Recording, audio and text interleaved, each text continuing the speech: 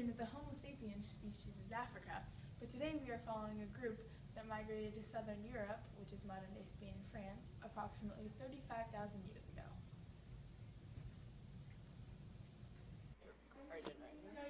African peoples were thought to begin somewhere in Ethiopia. They possibly moved north and spread throughout and around Africa.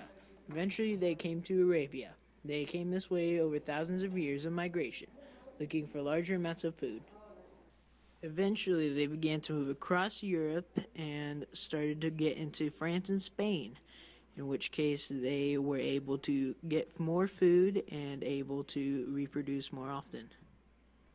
During this journey, they began to create stone tools and shoddily built shelters.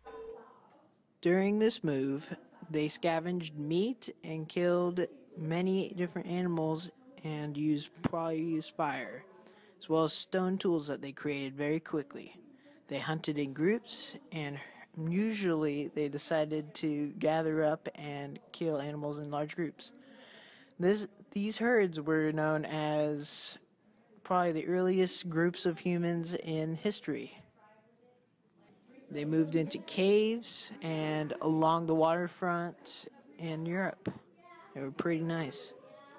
Along the way, they would usually eat most kinds of wild game, vegetables, berries, fruits, nuts, marine food, and wildlife. And sometimes, if they were lucky, they could get wild pigs and bison, which was really nice. Along the way, they altered their environment using fire, which was extremely good for gathering various different types of berries that grew seasonally or grasses.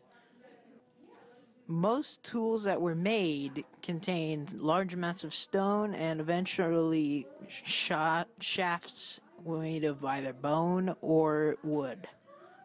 Here is a clip of me making a spearhead. Now, as early humans, we were quite different from our hominin counterparts. We had better communication, we could eat fruit and nuts, we used fire a lot more often, we had clothes, and we knew what art was, which was very, very cool. We had several predators when we started out with, so we had to kill those people, or more like saber-toothed cats and hyenas, before we could move around and start getting bigger game. This in turn shaped the environment and made it a lot safer for us to be living today.